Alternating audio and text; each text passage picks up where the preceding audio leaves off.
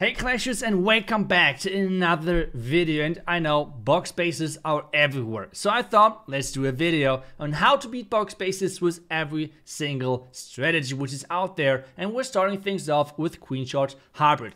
As you might have seen already, right now kinda off, I'm trying to charge the Town Hall with the Queen Shot Hybrid. But what this box bases does is so well is teasing you into the Town Hall, because the town looks so free. It looks so free to get, so why would you not just Queen Shot around it? But that's the problem. That's the bait, because all of those traps are on the other side around the heroes. Spring traps, giant bombs, skeleton traps, Tesla, and so on. Most of those traps are on the other side of the Town Hall, which is making your life of a hybrid not that nice. So what we're doing instead is something different, a different approach, if you want to say. And we're going to charge that multi-inferno tower. That's our main goal. Sometimes your queen is going to go into the multi-inferno tower compartment, but even if the queen is going to go into the outside compartment, she's still going to reach that multi-inferno tower, which is so clutch to get. Because what you're going to get with this one is you're going to create crazy nice pathing for your hybrid. Just straight to the core, and then sending in the king and the siege barracks into the town hall. That's the idea in general. For us, on this example right now, I did not really follow that king so well. The king should have walked into the town hall compartment, but instead, that's the perfect showcase as well, because this is like the worst case what could happen. The king walked inside, the king is now smashing the single inferno tower, which is great, don't get me wrong. But the town hall needs to go down. The town needs to go down, and this is now where the Hawkeyes are coming in. So even the plan B, if you want to call it like this, the plan B is now coming into play. We're going to take down the town hall, and with this we can just overpower the backend, because the healers are switching over. My queen is dying, but that's what she's doing. And we have those healers, they switched over, provided some nice healing before they went down.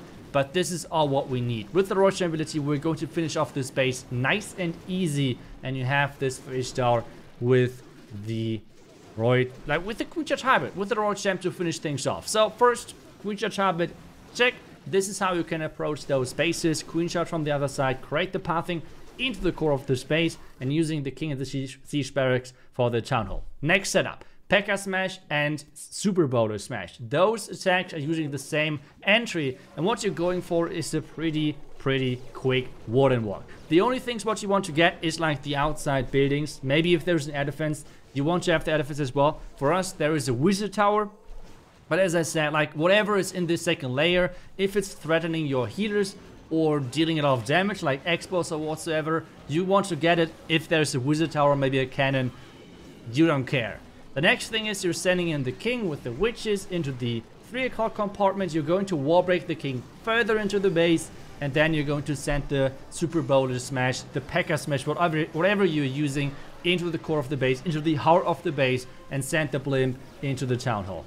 It's always going to work with that rate that you're going to take down the town hall. The bowlers, the super wizards, whatever you're using, are going to smash everything in the core. Adding the royal champion with your king is crucial to give just a little bit more power to the push on the outside, because they have to survive and make sure that cleanup is getting started. So the royal champion is going to finish off the multi-inferno tower. The witches are staying alive to clean things up nicely.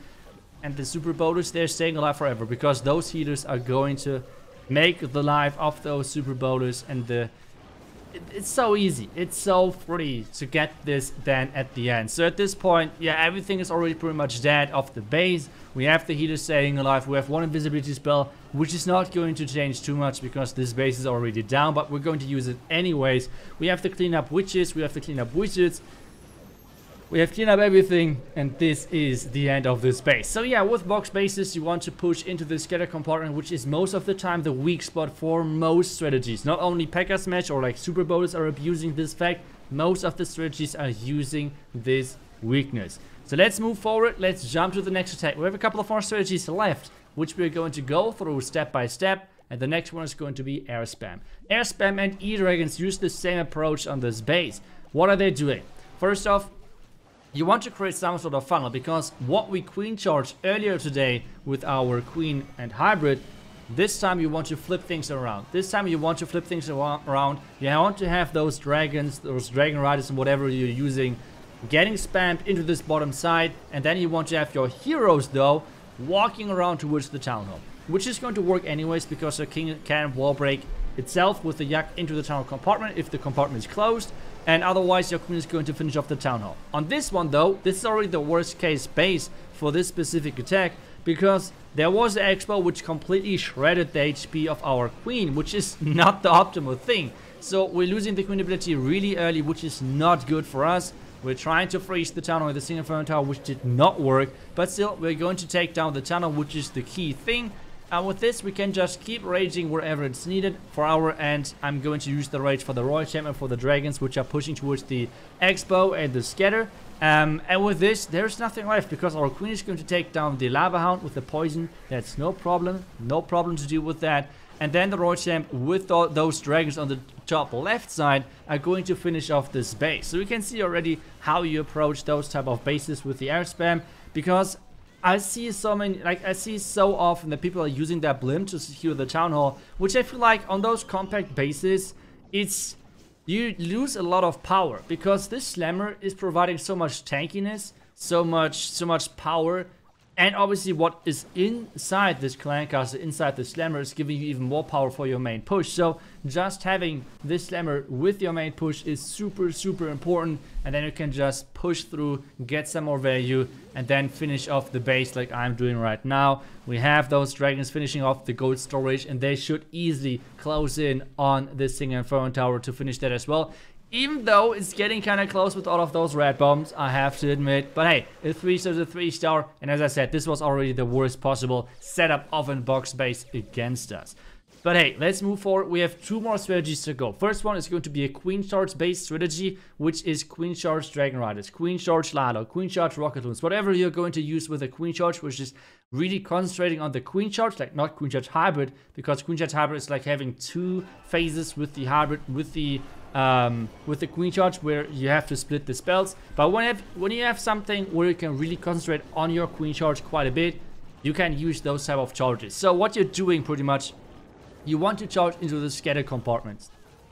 With Queen Charging those scatter compartments, you're getting a lot of access, not only towards the scatter itself, but as well to the core if you keep wall breaking into the base. You have a lot of wall breaks with this armored composition, whichever you're using, which is really solid and really important for you. And then the next one might surprise you, but this blimp is actually super OP.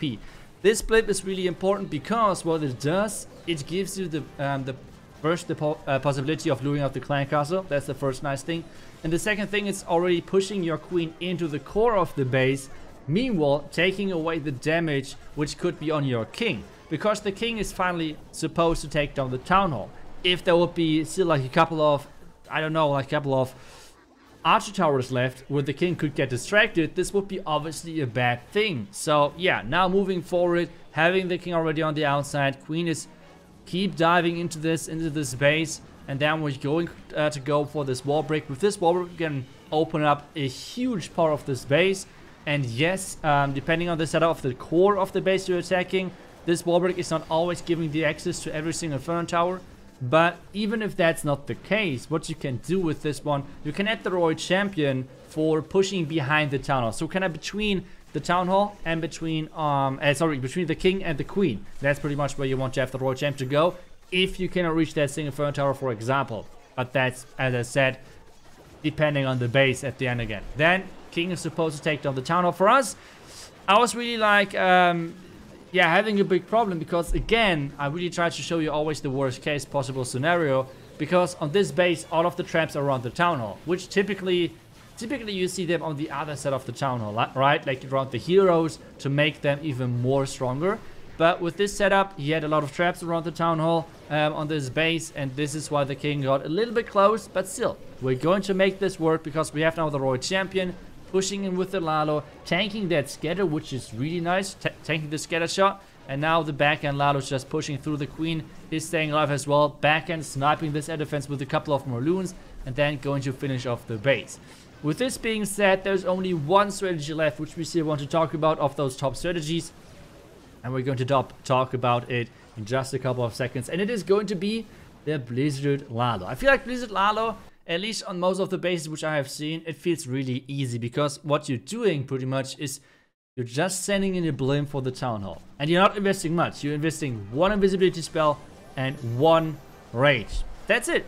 Just take down the Town Hall with this and try to load the Clan Castle if possible as well, if that's in range. That's kind of really important, to be honest. Otherwise, you might need to set up a different, but a lot of those bases have the Clan Castle really close to the Town Hall. So go for the Town Hall, go for a cheap blimp if you want to call it like this, because we have still a lot of invisibility spells left. We have a lot of, like, we have still all of our 3 hounds still left. We have a lot of our loons still left. We only use 1 loon, the blimp, and a rage and an invisibility spell. That's it. Not too much of an investment. So what this means for us now, I try to create like a Royal Champion charge. This is what I feel like on those bases where a lot of things are in the core which are really important. I feel like this is working incredible well. So what I'm doing right now, I'm trying to push this Royal Champ into the core of the space, into the heart of the space, into the expos, into the single Inferno Tower and everything.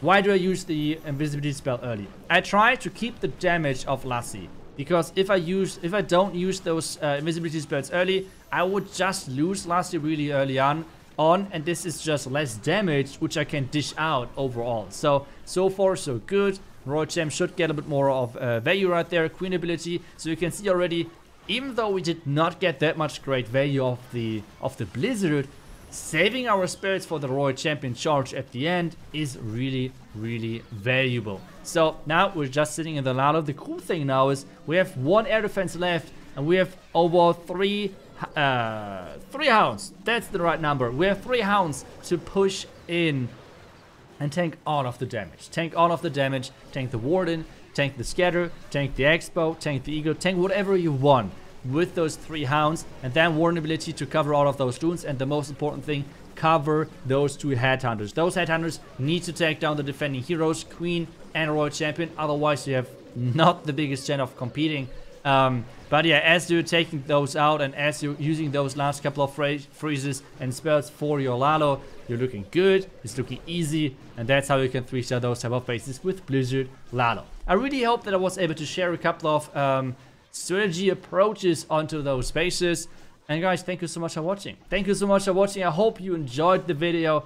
Hopefully it was a bit useful, and I will see you guys back tomorrow for the next one. Until then, see you guys and bye bye.